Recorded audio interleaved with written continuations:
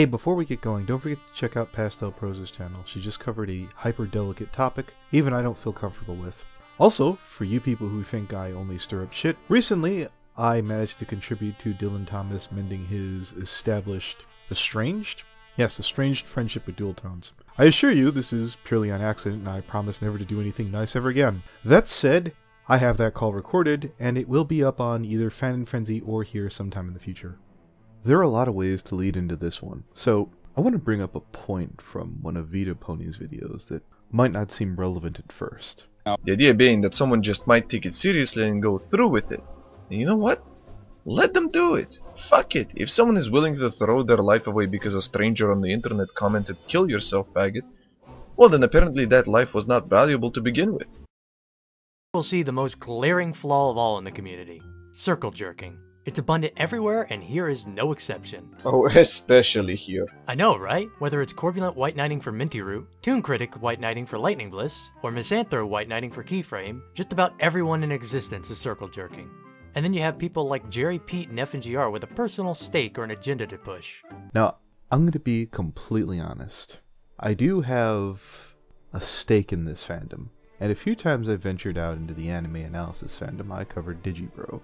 The advice I gave, which should really be boiled down to "you suck at drama, please stop," whether it was throwing a crybaby fit when his hero wouldn't talk to him, which sadly enough Digi got what he wanted by acting like a dipshit, or him treating his friend, or whatever you want to call what he viewed Monkey Jones as total shit. In either case, I didn't care about Gaygook, that's Digi's senpai, or Monkey Jones. You know, the guy that makes Jesse cry, or his fans, or hell, I'm not even sure I remember anymore. The main reason why I don't continue that fight is, let's say that Digi is being a giant asshole. 1, people have covered it and it's been done. 2, I'm not in that community. 3, the people in my community that hate Digi aren't people I want to associate with. And with that note, I'm going to segue to Y2K Toon Critic. You know, that was clunky, janky. I want to try one more time here. I've been accused of helping out my friends. Keep in mind, we'll get back to that. But there were things from Jerry Pete's video that were almost prophetic. To be united by hatred is a fragile alliance at best. The likes of Nighthead Eye and Aguilar work on the same concept. About 2 videos ago, I said if you wanted to compare myself and Toon Critic to Sith Lords, you wouldn't be all that far off. If you already knew, I've been covering up 4 Y2K Toon Critic for a long time. I've hinted about this. I've given you guys a sample, a nibble. Today, I'm giving you literally every fucking thing I can remember. But before I do, I feel I have to explain why, or rather, the last straw. I feel a good place or person to start with this story is with the gentleman named Dark Edge. I'm not going to railroad Fowl, or Dr. Fowl, or he has a couple other names. For the last couple of weeks, or maybe a month or 2, possibly longer, I'll be honest, I haven't been keeping super close tabs on Dark Edge. He's been running wild in the Secret Rift lately. The intent, supposedly, is to become the lovable asshole, the troll that everyone fancies as the lovable pain in the butt, but yet still think of him fondly. Think of him as more of a Bender Futurama. Despite the support of the moderating staff, and myself included, he has not done a good job of this. Fowl's behavior did something detrimental to myself, something I never wished to do. Look, the wrong way is when someone is clearly being an insufferable ass. Basically, Fowl, you temporarily turned me into the loony turtle. So we're gonna skip past the petty infractions, the bitching about the roleplay in the chat, and then when you turned around and started roleplaying in the chat yourself after getting it banned. So some of you guys might know Vector Brony. Every year he does a cool spread of the Brony. Every year he does a Christmas spread of Bronies he's cool with. And every year I and some of my friends check it out to see who is and isn't in the cut. Fowl's complaint included Mintheart, Artistic Passion, Yiffle, Past Analysis, and I forget some others. Now it's one thing to bitch about this shit outside the Rift. It happens every year. Or in a call where Victor isn't around. Fowl went into the main room with an audience and let his opinion be known. I opted to bitch about Past Analysis because he hasn't made a video in 3 years. I recall Vector removing Digi and Tommy, which is fine, they moved on. But honestly, Tommy Oliver has been active as far back as I think season 6. I understand I'm being totally off point, but I just wanted to throw in my 2 cents. Did I have more complaints than just pasta? Sure. I just don't think I could have morally argued them, so I kept those complaints out of the room. I understand and agreed with some of the things that Fowl said, but it didn't belong where it was. This is key. He wouldn't shut the fuck up when asked. I eventually had to ask, and I know this because I was the one who had to tell him to give it a rest. Fowl is not a top content creator, but generally we've embraced him as a bit of a meme. I mean that in a loving way. It was a goof, one that Fowl is well aware of, until he wasn't. Fowl winded up having to rules lawyer, corpulent Brony style, to the point where no one else was having fun around him. Screw up, apologize, and then lapse back again. Now again, I understand that a lot of Fowl's complaints in the room were somewhat valid. I simply feel it was the frequency of how often he complained, and why he wasn't going to get punished. I'm not passing the buck on that one. The lion's share for ignoring that problem or laughing it off as boys will be boys can squarely be put at my feet. Now, if you're asking me if I was the only one behind Fowl getting away with murder, sure, why not? Now, I fucked up enough on this matter to take the bullet. So, if that sounds like a lot of petty bullcrap that more belongs on the Secret Rift channel than here, we'll have to head back to December 13th, when Fowl learned from someone that he had been removed from Lightning Bliss's Christmas special. If you thought it was petty bullcrap before, you ain't seen nothing yet. Fowl had a brief, limited time background spot. Fowl didn't even have a speaking line. Fowl routinely pisses and moans about her fame, her artwork, and virtually everything about Lightning Bliss, every chance he gets. He was removed from the project after his outburst in the Secret Rift due to Vector's picture. The leak that told Fowl came from Toon Critic's room. I'll be honest, I tried to pin this on Razor Reviews. There's only one problem, Razor isn't in Toon Critic's room anymore. Toon then came into Limbo and then questioned Dark Edge who was behind it. At this time, I didn't know. And honestly, I didn't even have a good guess at the time. I had wanted back in the domain after leaving over a misunderstanding, but doing so would have kind of made me a hypocrite, bitching about Toon boosting so many people from Limbo for his room.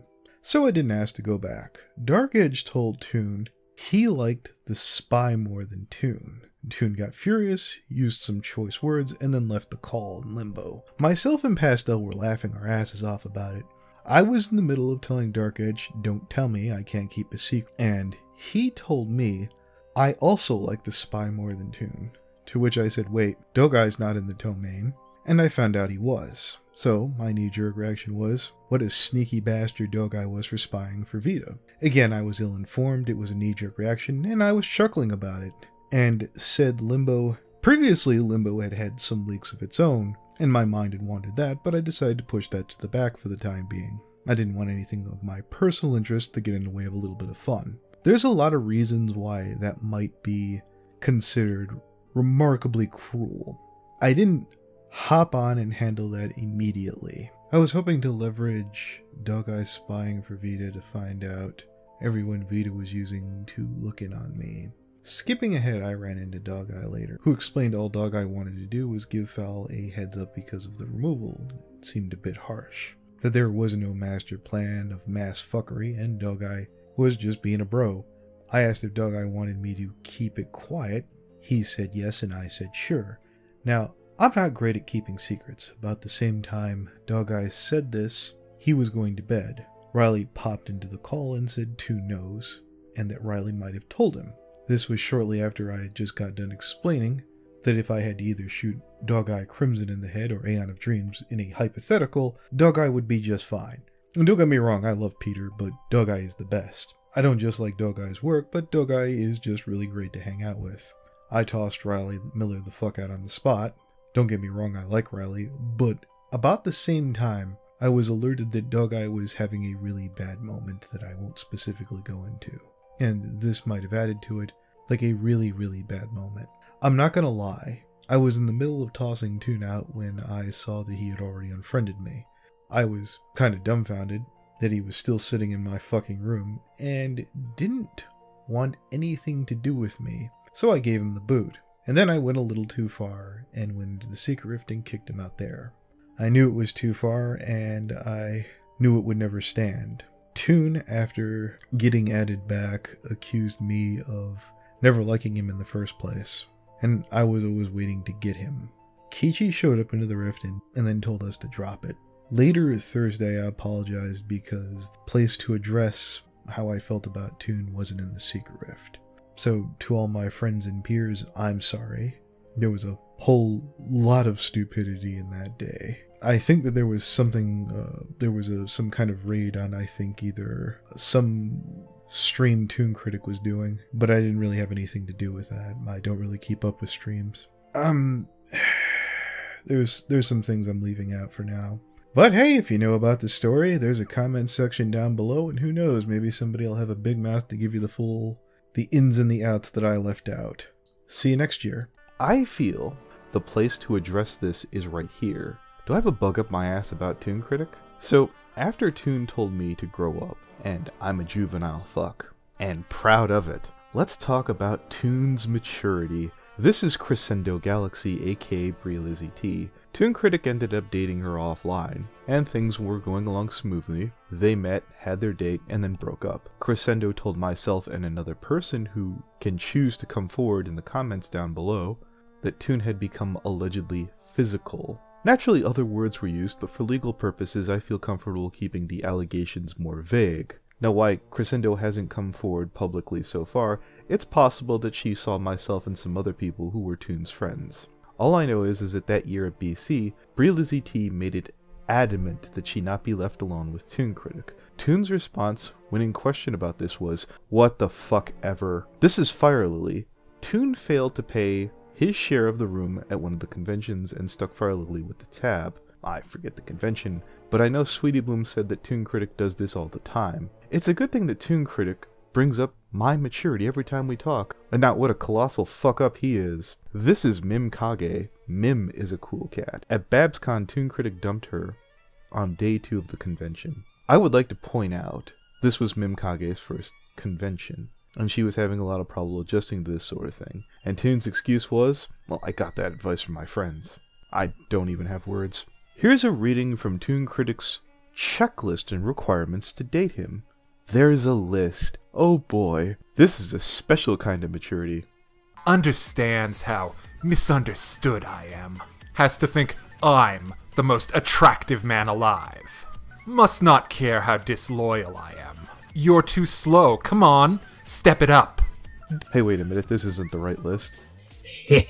Just keep reading it. Doesn't need consent. Come on my face, daddy. Must not care when I blatantly lie to them. Must be a total doormat. Must be into Thomas the Tank Engine fetish porn. Must live in my basement. Must ship Son Amy. Give me all your money, love them green dollar bills, yo. Must have not fewer than 900 body pillows of me.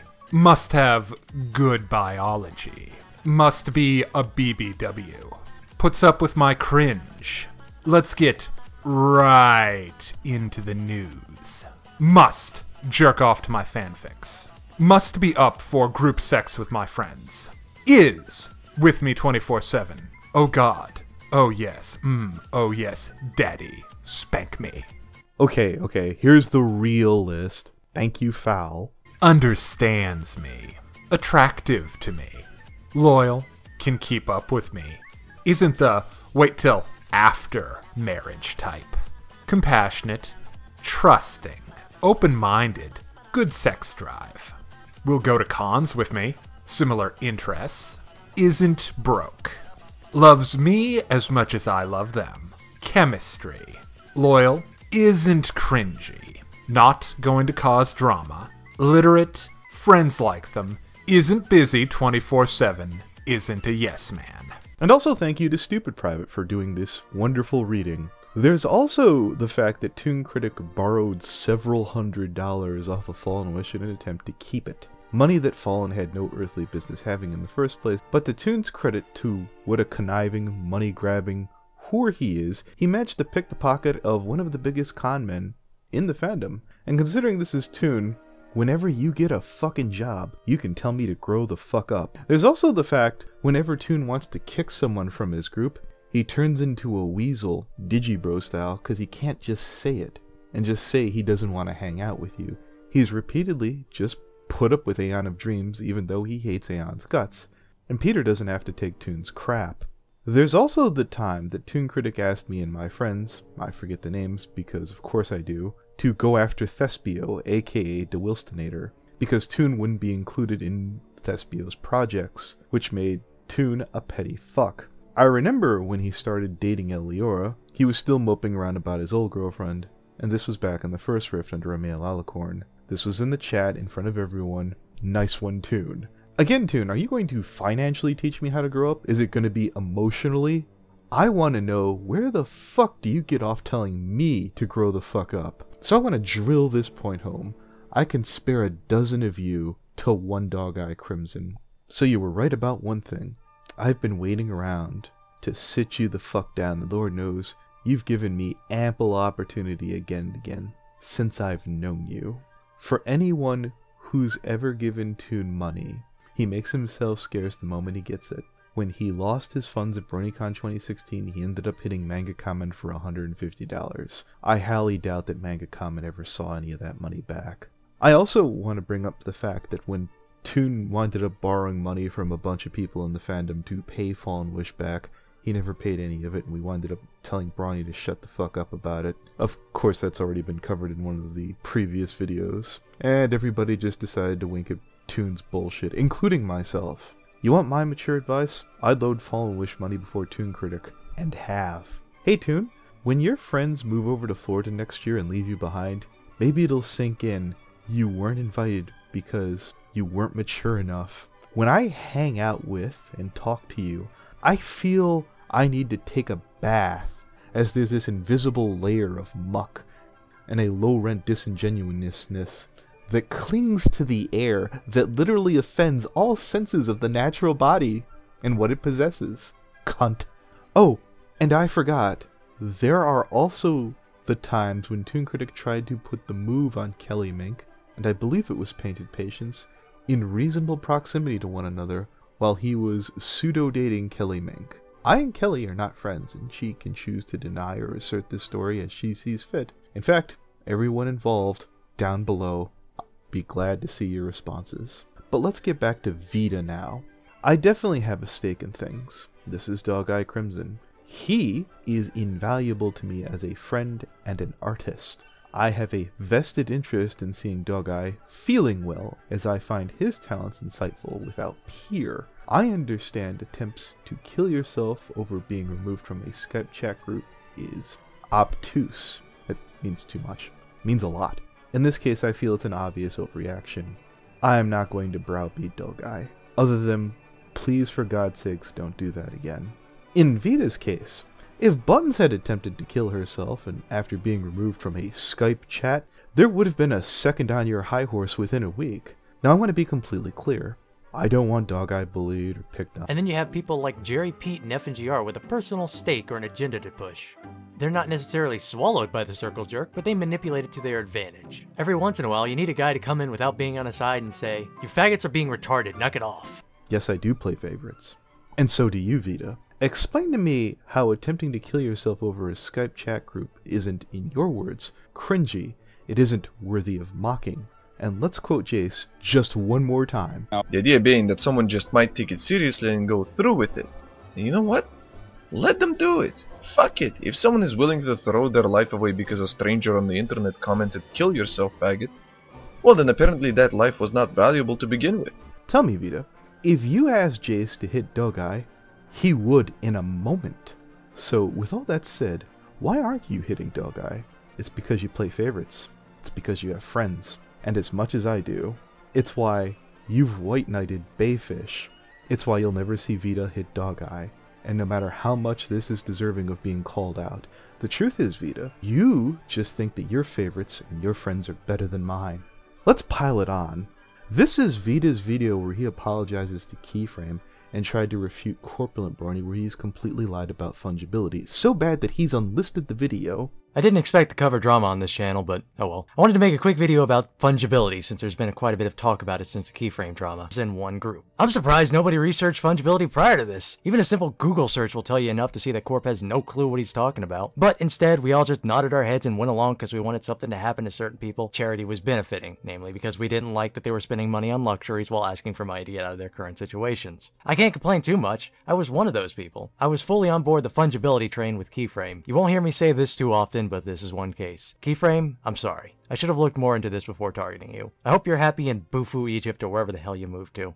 Before I end the video, a quick shout out to Horse News for printing an article which had false definitions of words and therefore was slander. Granted, not purposeful slander, but slander nonetheless. Every once in a while, you need a guy to come in without being on his side and say, "You faggots are being retarded, knock it off."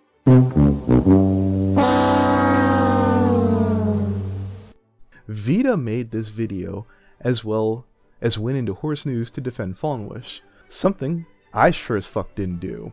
He got down on his hands and knees, and as Corpulent Brony put it, bounced on Capper General's lap till FallenWish's article had to be rewritten. Now, at the time I was dating Fallen, I understand why I had to go after Corpulent in Horse News. What was your excuse, Vita? No, seriously, Vita, answer this question. I know your official answer is this. Well, the video did its job. Yes, it did. Arguably. So did the Pokey Brony video, and you've told me that Pokey showed up and apologized. And that video's still up. You made this video here on fungibility and bad faith. It's the same reason you made that video defending Bayfish, because you want to get your dick wet. It's the same reason you showed up in my last comment section on how not to Brony 61. It's not because I called you nuts. You are nuts. You've said so.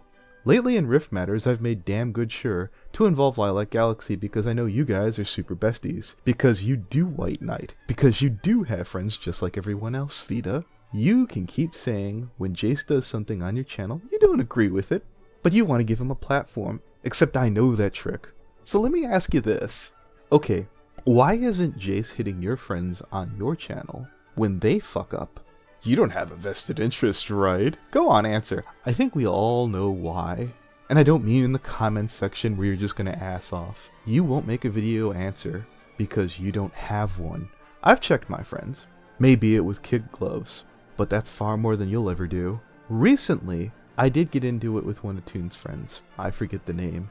And mentioning it here wouldn't do much other than scapegoat while this video is being made. I will admit it did keep me motivated after I got flagged twice on Twitter. Aside to Dog Eye, next time that you're having a problem, please contact your real friends or professional help before doing anything hastily. If you find that I've waited so long to tell you guys any of this, friendship can be a bitch. It's hard juggling who you are or aren't on good standing with. I do apologize. But a fair amount of you people kept asking for this, and it kept getting swept under the rug, and I want to thank Dog Eye for giving me the green light.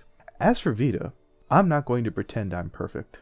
I'm not going to pretend my girlfriend is perfect. But if you want to discuss something I and her are doing wrong, you feel free to contact me. Did you ever tell Big Mouth Bass where I made a deal and offered if you left Buttons alone I'd be willing to ignore her cunty behavior, that this could all go away? And yeah, Vita, I do know that Flufflepuff dumped her, and I do know that you're dating her. You think you're slick trying politely to tell me Bayfish really wants to be Button's friend. Quillstroke does this same sort of fake, disingenuous bullshit. It's why I compared your sorry ass to Ebeck. Buttons wants to trust her, and I told her not to. You pulled your seedy bullcrap, so I'm just gonna keep stooge slapping you and your woman. No, the other woman. And yes, you've given me a laundry list of things you feel I need to change, and I, unlike Jerry, understand I need to change some of them. But you don't reign over my life and who I date and who are my friends. If you want an open, honest, and full discourse, the door is open. That's the moral high ground. Come and get it, bitch. As for Toon, one more time. One more last fucking time. Thank you. Fuck you. Bye.